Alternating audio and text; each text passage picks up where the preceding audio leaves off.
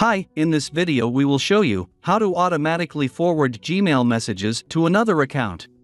Please note you can only set up forwarding on your computer and not on the Gmail app. On your computer, open Gmail using the account you want to forward emails from. In the top right, click Settings. Then click See All Settings. Click the Forwarding and Pop IMAP tab. In the Forwarding section, click Add a forwarding address. Enter the email address you want to forward messages to. Click Next. Then Proceed. A confirmation code has been sent to that address to verify permission. Then OK. Enter the confirmation code and click Verify.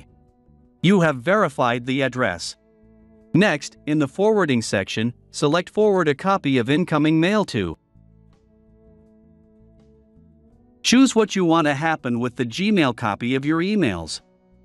We recommend keep Gmail's copy in the inbox. At the bottom of the page, click Save Changes. That's it. Now you are forwarding this Gmail emails to another account. Hope this helps you. Please don't forget to subscribe to our channel. Thank you.